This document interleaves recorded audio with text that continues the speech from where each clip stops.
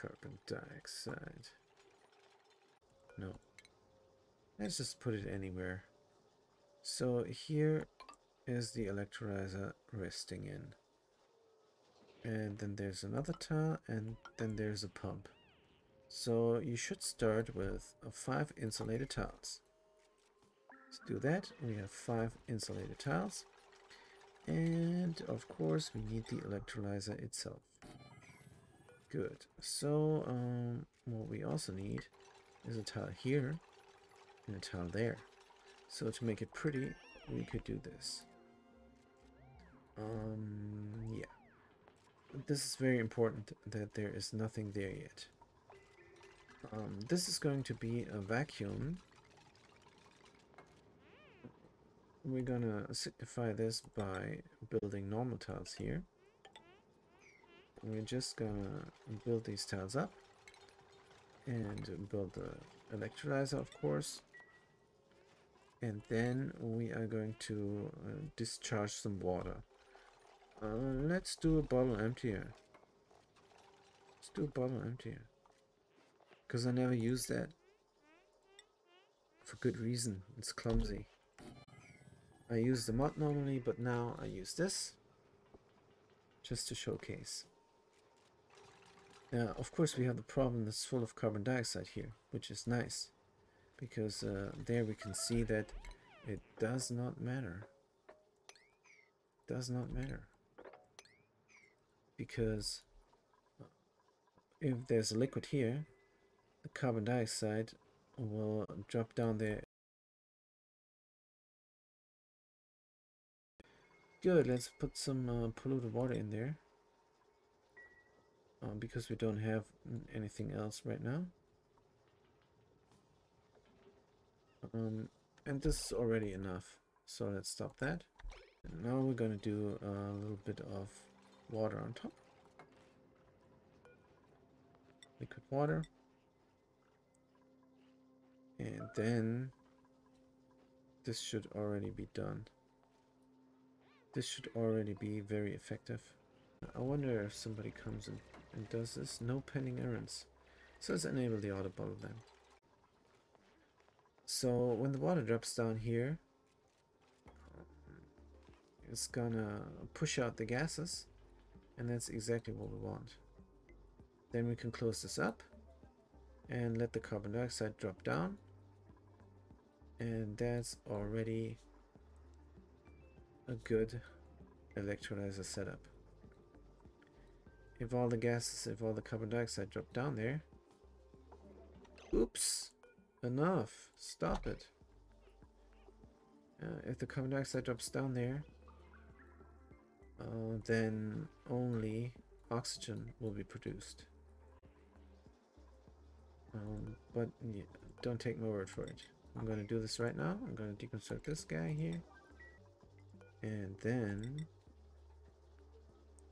we're going to close this up. Like so. Priority is hopefully high. Because I want this done. Another one there. And the thing here is, there can be 2 tiles, but I don't know how long there can be 2 tiles. So to start this up, 2 tiles of oxygen on top of the electrolyzer is fine.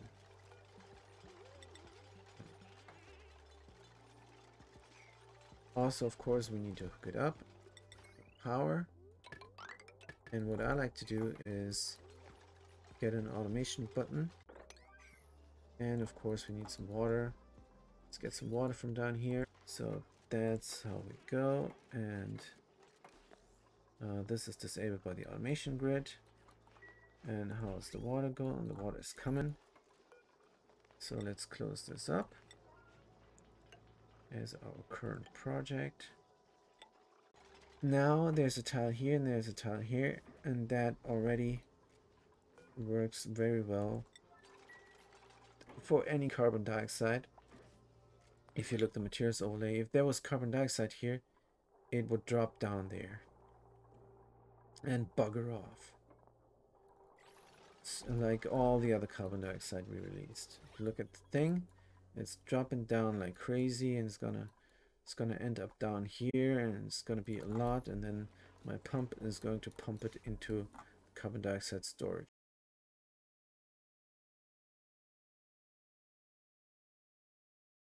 And it's working. Boop, boop, boop. Except it broke. Good. So, of course, what we forgot to do is make this a airflow tile. I thought it would work like that and sort itself out, but it does not, which is... Did I do the door here? I think I did the door here, actually. To be able to service this. Good, so let's make a service entrance there.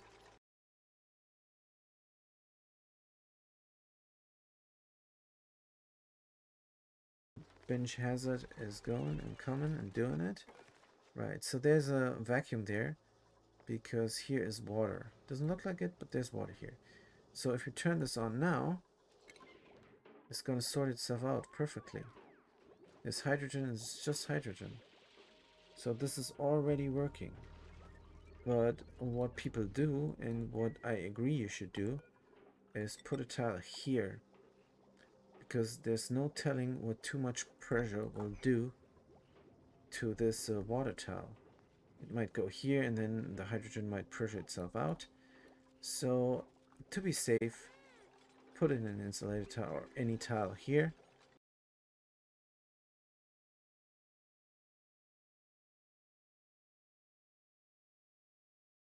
The point is, the gases sort each other out perfectly, and this is going. If the pipe wasn't empty, this was going. So we can already deconstruct this sorry building here, and let's see what's happening. 20 seconds of water is coming here. It's going into the research computer, but this is a mod. And now, without any mods, we built this. We have a 64 mods also installed and running, but this works without mods. You can do this. It's very easy. And what else? Yeah. Now it's time for the second part. Let's try and harvest this hydrogen here. How do we do that? First of all, we are going to build a perfect vacuum and a liquid lock. That's what we need here. Also, make sure, if you run this, have a mechanized alg or a tile or anything there, because if carbon dioxide drops here, it can drop there, and then if it goes to the left, it will break everything. So if it's running, this needs to be closed up. We need a liquid lock. Where would be a good place for a liquid lock? Making a liquid lock that's only one tile. So this is a one tile liquid lock, and the best thing to remember doing is 2 parallel columns. Like, for example, let's paint something somewhere in. But we're not in sandbox, and we're not in debug. We're painting in with queuing up stuff. So this, for example, is a good way to picture and imagine how the one tile liquid lock works. Just have 2 tiles and a little bit, one tile to each other. So there is the liquid lock going to be on top of this. And this is perfect for the duplicant to walk through. So let's see if we can get something like that here. If we put a liquid lock there, I think that would work just as well. The only problem is a hydrogen generator is maybe too big. Let's look at the power and the hydrogen generator. No, this works perfectly fine. Let's do that. Liquid log is going to be here. The only thing is we have an extra space. Well, an extra space never hurt anybody. So here's the column now, the first one, the upper one, and the lower column is here. So of course you can just do this and it's working, but this is easier to remember. Having two columns, so easy to remember. If you have two columns, then the liquid log is between there. This is just a memory trick, because of course this would work just fine. Just two tiles askew or displaced from each other on tile.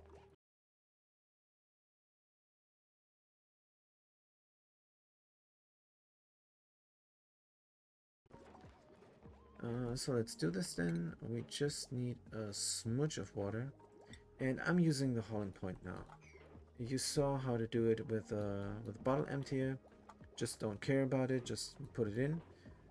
But here I'm doing a mod just to showcase. This is a mod with a Holling point. It's called Holling point. I think it's called get things from here to there. I don't know what it's called, but it's creating a Holling point. And if you do 0.1 kg liquid water, because water is liquid, then we enable the auto spill and enable the auto drop, and it's gonna spill here over there, which is no big deal, but it also is going to form a liquid. So let's see if somebody goes and stores this. No pending deliveries. Let's enable the auto bottle, and now somebody's gonna come and get it. It works just like a bottle emptier, only more convenient. We need a power transformer, and I like to put it here, and the battery there. But you can do whatever which way. This is closer to everything. And the battery is gonna say in the automation, if we're low, start up this. Also, of course, in the ventilation, this needs gas. This thing is going to power the pump and the electrolyzer and the door, and maybe a deodorizer here. So if you have problem with polluted stuff, you can put a deodorizer here, and then this can power all, but we don't have that trouble right now. So let's get going like this. And let's turn this off for a second and open the door, so we can service this area. And that's the nice thing about this. Good, there's a liquid lock there. Let's deconstruct everything in here. But anyway, this works fine. So where's my Atmos sensor? Here. Let's build it right there and automate on the pump. First we're going to deconstruct this. Right. These guys. These guys are in trouble because now this is all hydrogen. But that's by design. Let's get the gas pump. Let's get the gas pump going here, and it should be connected up with everything.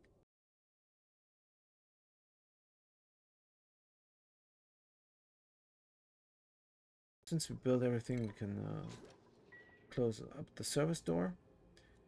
And yeah, that's the SPOM. That's it. Let's see it in action very soon.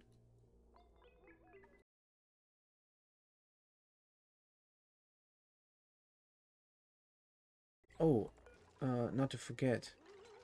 Let's do this something like, if it's very low, like 20, it goes up to very high, like 90. And also, what you can do as a bonus, but first let's let it run. Let's let it run. We run, well, Atmos sensor if above 1000 G. Let's go, it's going. and it's running. So let's disconnect this with the pliers. You can just go here and deconstruct if you don't have the pliers installed. But if you don't have the pliers mod installed, that's on you, to be honest. Because everybody has the pliers installed, because they're just great. So now this thing stopped to save up energy, and the SPOM is here and working. Now all the excess energy we are going to harvest.